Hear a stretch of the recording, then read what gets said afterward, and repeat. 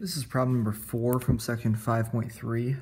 In this problem they say, if a vehicle averages 20 miles per hour on a 120-mile trip and then returns over the same 120 miles at the rate of 60 miles per hour, what is your average speed for the trip? Give reasons for your answer. So first of all, let's take a look. We can say that we travel one way 120 miles and it takes 20 miles per hour average speed, and we travel back that same way and that would be 120 miles, but this time it took us 60 miles per hour average. So a few things I want to talk about just real quickly. First of all, we know if we take a displacement equation, so let's just say y equals displacement, and we take the derivative of that, we end up with a velocity equation. And this is from section 3.4 that we did a couple months ago. If we take the derivative of the velocity equation, so that's the double derivative of displacement, we get the acceleration equation. All right, let's use this knowledge along with the information given to actually go about filling in this stuff on the integral. So first of all, let's think of a diagram here where we're taking basically velocity versus time, or you can actually say that this would be like a yeah, sure, that's fine. Let's do a velocity versus time. So the velocity versus time graph. Our velocity is maybe varying in here. We don't know what it's doing, but let's just say that the graph looks something like this. Okay. Our integration has to be an integration of time. Remember, these numbers here represent x values. Well, when we're talking about a trip, our x values are the time. Well, we start with a time of 0, and then we travel a certain amount of time. So we want to integrate some function with respect to time. So we want to integrate it from a time of 0 to a time of, well, let's see. We've got to figure out if we went 20 miles per hour on average and we went 120 miles for the first part, we can do 120 miles divided by 20, and that would tell us that it took us 6 hours to get there.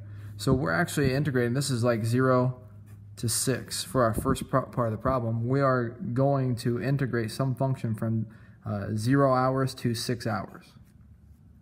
Now, what function are we going to integrate? Well, we essentially, in order to get a speed or an average speed, we can write the label as 20 miles over 1 hour. We need to have some distance divided by a time.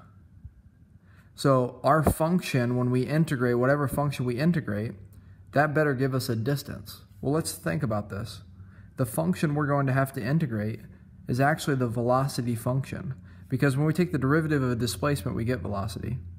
When we take the derivative of velocity, we get acceleration. So the integral of acceleration will give you velocity, and the integral of velocity will give you displacement. So this function that's right here, this f of x, is actually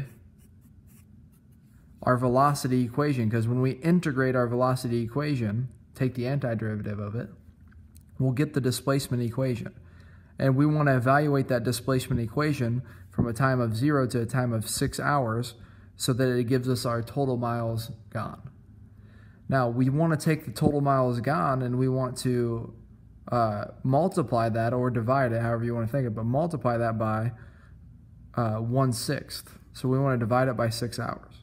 So we're going to integrate the velocity equation. So I'm going to mark this here. This is the velocity equation.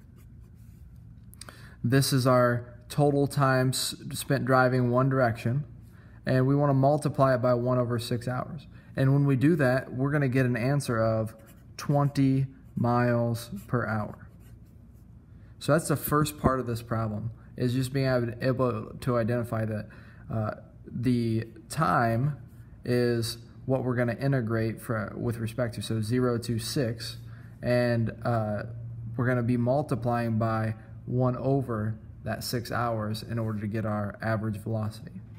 Now in the second part, they have you fill in boxes for the second part of this trip. And then they have f of x dx equals blank.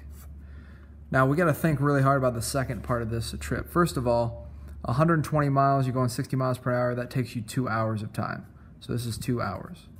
So total, we have gone now 8 hours worth of driving. We've done 6 hours this way. We've done 2 hours back for 8 hours total. So we want to integrate this from hour 6 to hour 8. Hour 6 to hour 8. I'm going to write that a little bit better. So this would be hour 8. So from hour 6 to hour 8.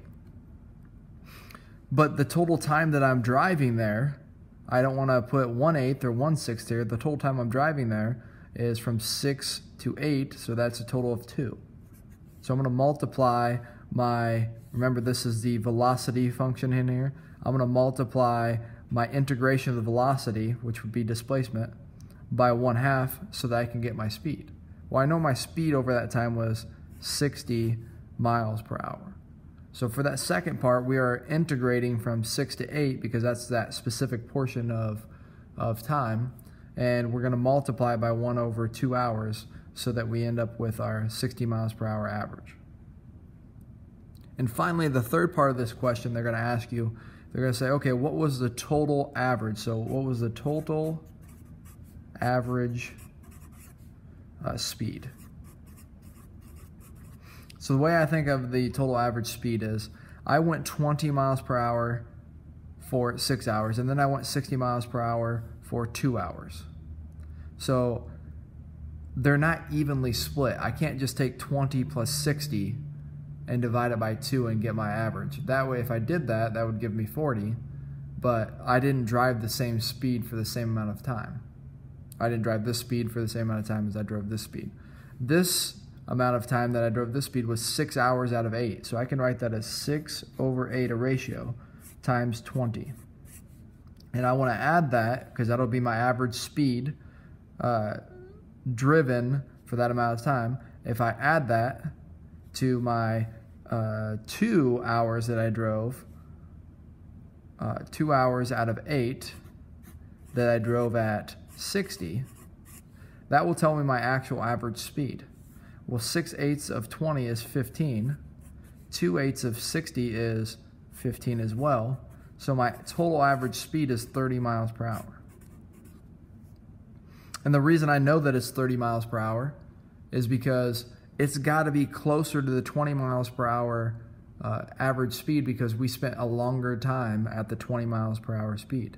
And that's the answer actually to the fourth question. They're going to ask you, how do you know that this is correct? Well, I know this is correct because I look and I see that I went 6 hours at 20 miles per hour and I only went 2 at 60, so it's got to be closer to the 20 miles per hour average speed.